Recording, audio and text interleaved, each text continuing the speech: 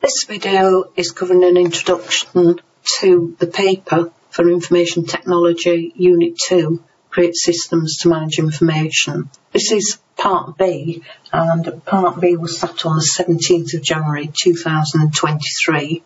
It's a 2-hour paper, and you'll be provided with not only the templates to complete, but also a Part B database that you're going to use. It's completely separate from Part A.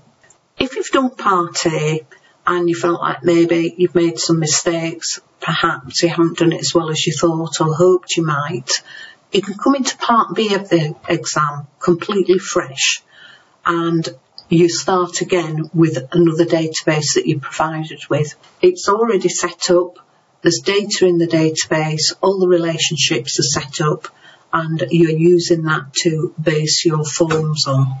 Similar set of instructions here to in Part B, and it's just saying that there's 40 marks for Part A, which we know 26 for Part B, 66 in total. You'll be provided with materials for this specific series of the exam, so in terms of things like templates and the actual databases. You will only have access to Part B during this session, which is a 2-hour supervised session. Again, it's done under exam conditions. I'll go through that in a minute again. You won't have access to any Part A materials during the completion of Part B, although Part A and Part B are submitted together for each learner, and you need to answer all the activities. The first page is a list of instructions to the invigilators.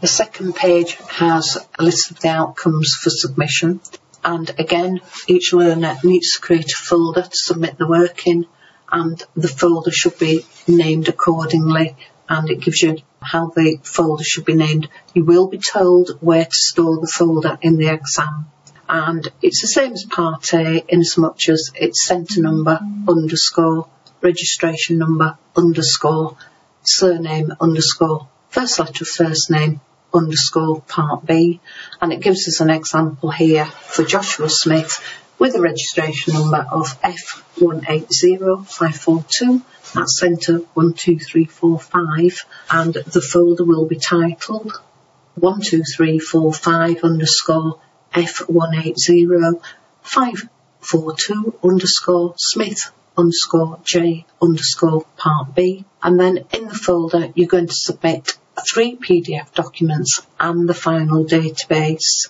And again, it tells us how the PDF documents should be named.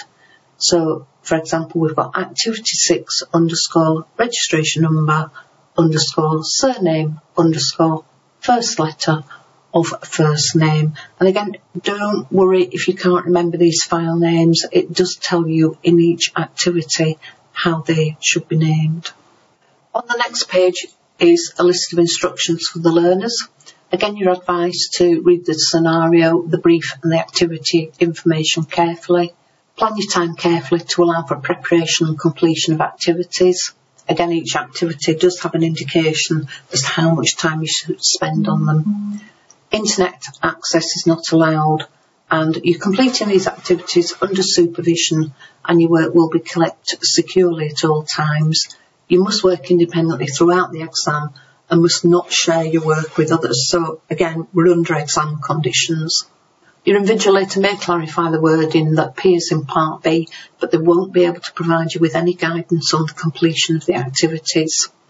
You've also not got any access to Part A. Part A is finished and gone. You've only got access to the completion of Part B. And then we've got the outcomes for submission. Again, just a little reminder, you're going to create a folder to submit your work in. It tells you how to name the folder. Your invigilator will tell you where to share the folder. You'll be given your centre number, your registration number, and it gives us an example there of the name of the folder. For Part B, you are submitting 3 PDF documents and your final database within the folder, and it tells you the 3 PDF documents, how these should be named. Again, as I say, don't get in a panic if you can't remember these names. It does tell you in each activity how to name the files. On the next page is the Part B brief, and you're advised to spend 10 minutes reading through the scenario and the activities, I highly recommend that you do this. You can make notes or highlight information, so again, make sure you've got a pen and highlighter with you when you go into the exam. We've got a scenario, and in here there will be a range of information that you will need to be able to complete the activities. So again, it's important to read it through and just highlight things that are important. On the next page, we've got activity 6, and it recommends you spend an hour and 10 minutes on this. Please note, don't change the structure of the tables provided in the database in any way. Do not add validation to the tables. Do not change any data types. And it tells you will only be required to use, in this case, 3 tables from the database. Now, activity 6 is split up into 2 parts. The first part is an input form to add a record to a table, and this is usually pretty straightforward. It involves creating a form, creating a macro, or coding some validation. Everybody should be able to do part A quite easily. And then part B is a little bit more complicated. It's often a form that involves using fields from different tables, there'll be some calculations, use of functions, for example. Quick thing about formatting here, make sure you use the same formatting features that you used in your report. The examiner is looking for a standardised approach, house style, to the report and the forms. Again, you don't have to do any particularly complex formatting. You just need to demonstrate that you have used some formatting features and that your forms look professional. Activity 6 has a template to complete. And in this, you're going to show the design view of your forms and your forms in form view, any queries that you've used and any datasheet views, and any coding, as in macros or code that you have created and used in your forms. Again, just make sure when you are filling in this activity template that no images are truncated or detail in your images are truncated. The examiners are going to be working off these PDFs to award marks, so you need to make sure that everything is visible to the examiner. And so save it as a PDF in your folder, and it gives you the time that you are advised to complete this activity within. Form 2 might take you over that 1 hour 10 minutes. Because it could be quite complex. The thing about Form 2 is to have a go at it. Even if you don't get it just right, you will get some marks, for example, getting the right fields on, formatting, and having a go at it. So don't feel defeated, just have a go at it, and hopefully you get it right. Activity is testing of your interface or your forms, and it uses a similar template to the one in part A. You're actually told again exactly what to test. Make sure you just cover these and don't include any other tests that aren't asked for. They won't attract any marks. You're completing the test log.